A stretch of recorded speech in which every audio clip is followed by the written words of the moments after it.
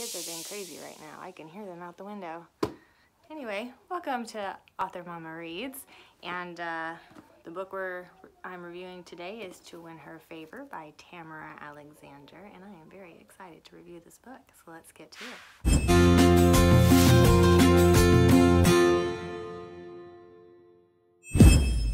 If I have anything to complain about, and there really isn't much, it's the use of the M names.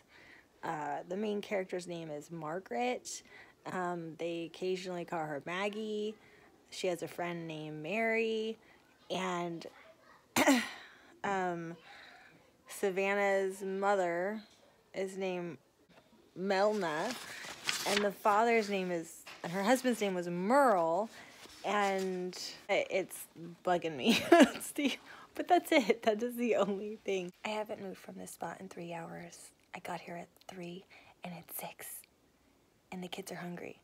So I'm heating up water so they can make instant oatmeal or cereal because my husband is working late. And it's Valentine's. And I want to sit here and read. I feel a little guilty. But not a lot guilty. Just a little bit guilty. Here's another thing. Another name. There's a Mr. Blake, which sounds a lot like Drake. Huh. Come on, Blake. Oh, I want to be in the video. Hi! Hi! Chapter 49. I might be crying. I'm so excited. Okay. This book is about Cullen, and who came over from Ireland after the potato famine, and about a girl named Maggie. So the year of this book, 1869, and it takes place in Nashville, Tennessee. One of my best friends lives in Tennessee. We should read this together, Leah. This book, I don't have a lot of words for this book, at least none that are negative, because this is what I wait for, you guys. This is what I wait for. A book that is like a diamond in the rough. Like, you read a lot of books, and some of them are so-so, and some of them are duds, and you're like, well, maybe this one's okay. The last book I read, The Sea Before Us, man, that like renewed my hope in some authors because I liked it so much. But this one, man, okay, sorry, just let's get to it. Oh goodness, this is book 3. It's the Bellmead Plantation novels. The first one is To Whisper Her Name. The second one is To Win Her Favor. The third one is To Wager Her Heart. And that makes sense because there was one little thing not wrapped up in here with one of her friends. So there's one more book. But honestly, you could read this as a standalone. I mean, maybe there's a couple of things that that you maybe didn't understand for some reason, but they did such a good job kind of wrapping it up in and of itself that I did not know that it had a first one. I could tell it would probably have another one. So anyway, from the start, just from chapter 1, my kids. I was pulled in. It started off with Cullen, and I liked him. I liked him from square one. The overarching theme of this book is, or one of the overarching themes, is prejudice, but not really against African Americans. It's against the Irish, and in fact, they used to call them white N-words. Speaking of the N-word, she does use the N-word. She uses it more than once. But using it in context, it's her characters of the time that are using the word.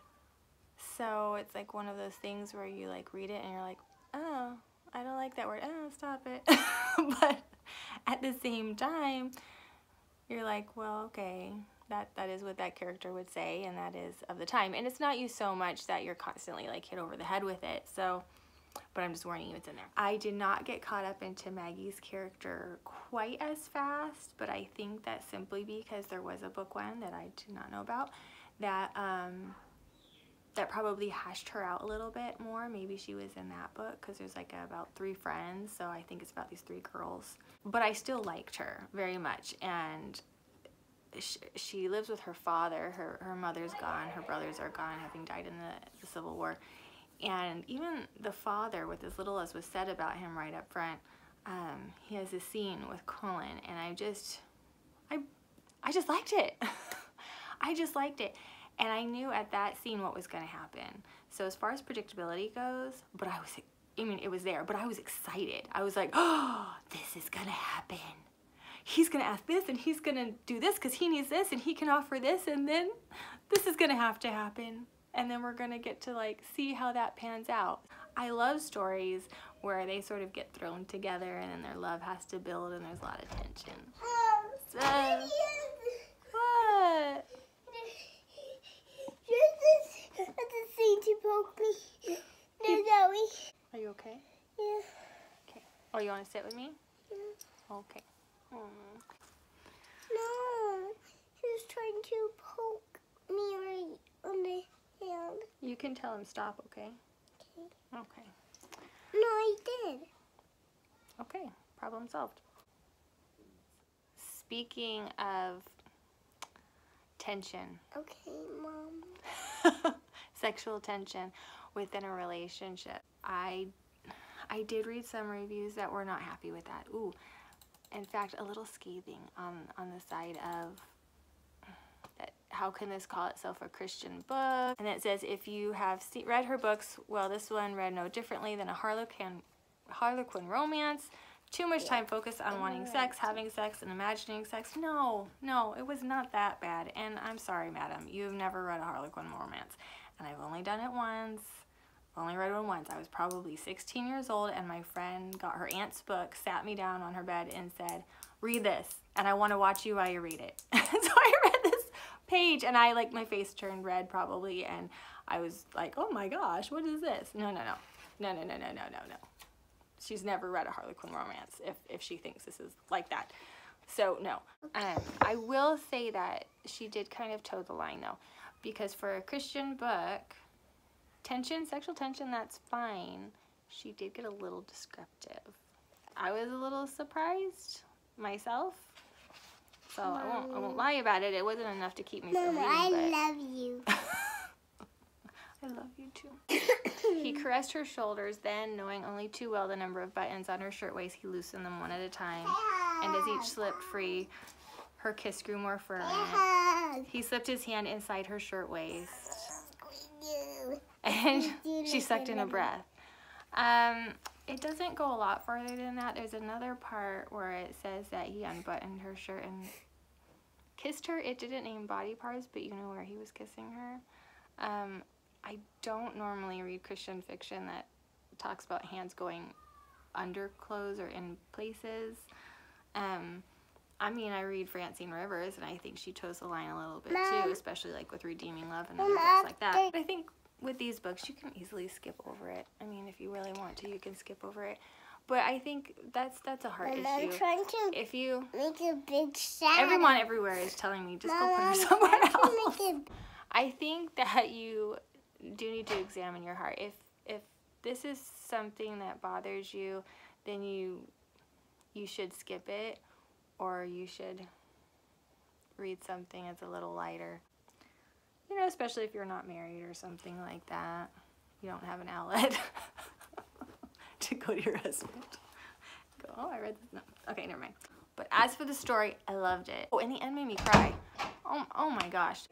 She did it. She built you up to a crescendo, and you're like, oh. So, good on her. Obviously, she puts a lot of research into her books. In fact, she has a YouTube video where she goes to Belmead, I think it's Belmead Plantation, unless it was for another series. So I think Belmead Plantation actually exists, and she sort of walks her readers through it, unless it was, I'm getting the name wrong, and it was a different plantation from a different series. But so she has a lot of research, but I think that's one of the reasons why I really like her, and I also really liked Sarah Sundin, and because it looked like they only wrote about one book a year, possibly two.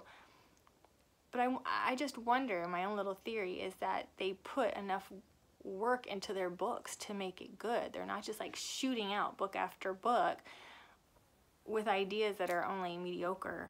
My theory is that one book a year gives you a better book. But I don't know. That's just me. You can find Tamera Alexander on tameraalexander.com. She's on Facebook. I suspect she's on Instagram or Twitter. I did not check either of those. She does have, she has some trailers for her books on YouTube through Bethany House. They're actually pretty interesting trailers. I made trailers for my first 2 books before I knew that trailers were a thing. So I really enjoyed seeing what a publishing company put out for their trailers. If I figure out how, I'll put mine in the description so you can don't laugh at them, just check them out. And I'll put hers too. If you are an author and you want to know what you can take away from a book like Tamera Alexander, one, great dialogue. She had so many accents going on. First of all, she had an Irish accent, she had the Southern Tennessee accent, she had the African American, like the sleeve accent. She had, I feel like there was one other accent that came into play, and I could hear them all in my head. Like, in fact, I started reading out loud. I started reading it under my breath, whispering, just so that I could hear them spoken, because it was so fun to have all these like competing accents. So that was really fun. So good dialogue, not really any fluff to speak of. And then I would dissect her, and I did this. I took her paragraph and I just pulled it apart. How many tags did she use? Like, you know, I went to the store, Mary said. Mary said would be the tag. How many times did she use tags? How many times did she not use tags? How many adverbs did she use in her writing? Did she use very many? Did she do more show and not tell? Like, I dissected her sentences because I felt like on more than one occasion I would just read something and go, ooh, I like the way that sounded, or ooh, she just stole my glasses. Hey, bring those back right now. Thank you. I think this is exceptional writing. So I would definitely recommend her. I will be reading any of her other books. I have a lot of other books I want to read, but she is one of my new go-tos. The next book that I'm going to be reading is Heart on the Line by Karen Whittemire. I've read Karen's books before. I have not read this one, and I've been wanting to. So it has a title similar, Love on the Line, and it kept getting me confused because I'd read Love on the Line by Deanne Gist, which I loved. Had a lot of twists in it, for at least to me.